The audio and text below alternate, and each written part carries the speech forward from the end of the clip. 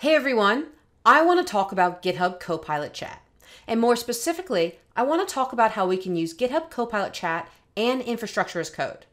So today, we're going to look at some existing Terraform code and how GitHub Copilot Chat can tell us what it's doing. Because when we start any project, we kind of need a starting point and to know what our code is doing. Or maybe we're working with a new language and we're not as familiar with it.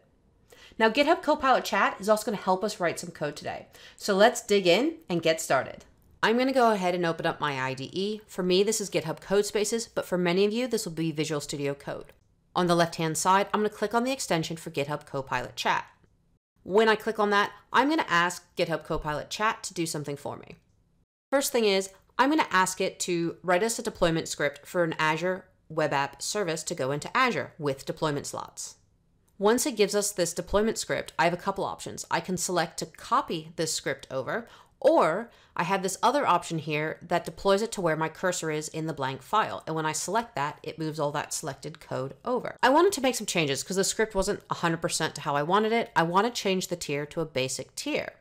It will go ahead and do that. I'll select the exact block of code that I want to change and copy that over. Next up, I'm going to ask it to add some code comments into our code because actually I want the next person to understand why the script is doing what it's doing and also help them navigate it.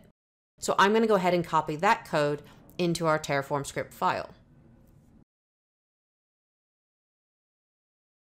Now that we have everything where we want it to be in our Terraform script, I want to go ahead and look at one of my other files in my code base.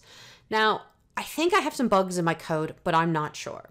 So I'm going to go ahead and select some of the highlighted text that's deploying a website in my Azure Web App. And I'm going to ask Copilot to see if it can find any bugs in my code.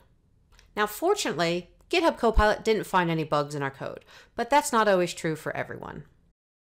So while it's really great that I don't have any bugs in my code, I do need to think about something else that's really important with every single bit of code I write, and that is tests. And writing tests can be hard and difficult for a lot of us, and sometimes really a pain point as a developer.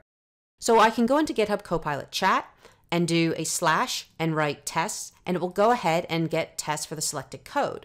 The other option is I can just go ahead and ask GitHub Copilot to generate a unit test. And in this case, I'm asking GitHub Copilot test to generate a Terra test for me. So once it has the output, I create the new file, and then I select and put in my testing code in that space. Now that we've done all that, we've seen how GitHub Copilot Chat can really help us in the IDE.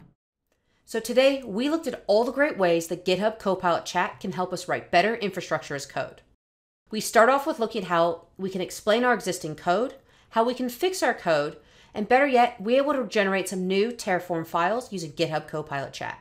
Then we went a step further and wrote some great unit tests to test our new code. So I'm looking forward to hearing how all of you can leverage GitHub Copilot Chat to write better infrastructure as code.